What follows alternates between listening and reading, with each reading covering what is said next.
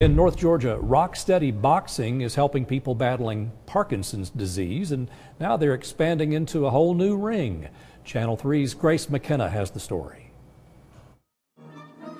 Tango. Changes in functional movement, changes in gait. Danced with ease by the pros. Changes in balance, changes in posture, changes in cognition. And careful measures by people battling Parkinson's. It's been very grueling, but very helpful. When Philip Ellington was diagnosed 2 years ago, he started boxing with North Georgia's Rocksteady to help his symptoms. After 5 years duking it out in the ring, owner Kristen Shalacy added tango classes a few weeks ago. They can see it for themselves, and they can see that something that seems so easy is not so easy. While there's no standard treatment for Parkinson's, the Parkinson's Foundation says exercise helps improve symptoms like tremors and stiffness.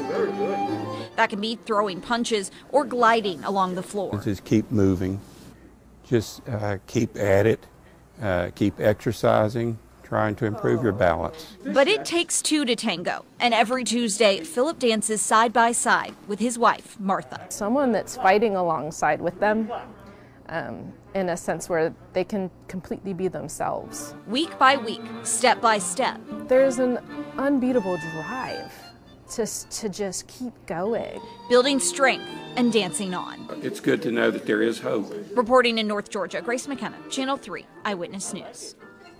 Thank you, Grace. The classes are held every Tuesday at Our House Studios in Ringgold, and we have all the information inside our app.